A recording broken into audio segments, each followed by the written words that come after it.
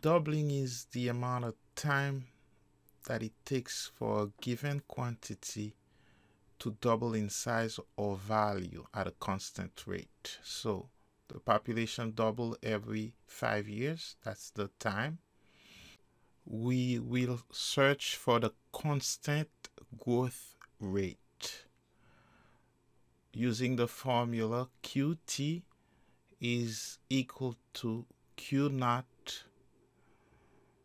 times 1 plus R, the rate, exposed to T. So Q naught is the initial amount. So if we choose our initial amount to be $1, it will become $2 after 5 years. So QT, the accumulated amount, will be $2, and the time will be 5 years. Since the growth rate is independent from the amount invested, we can calculate the growth rate using the formula above. 2 is equal to 1 times 1 plus R to the fifth. Take the fifth root of both sides.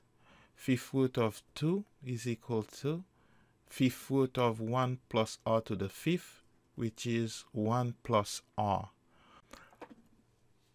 The growth rate is equal to fifth root of 2 minus 1 when we solve it, which is approximately 0.1486. Now, the exponential model is QT is equal to Q naught times 1 plus 0.1486 to the T. And QT is 10 times the original amount. If the original amount is $1, then QT will be $10.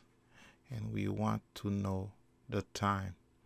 So $10 is equal to $1 times 1 plus 0.1486. So it's 1.1486 to the T.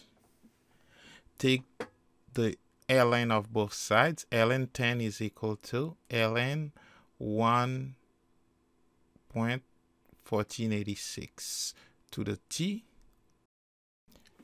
which using the exponential law is ln 10 equal to T ln 1.1486. Therefore, T is equal to ln 10 divided by ln 1.1486. So T is approximately 16.61 years.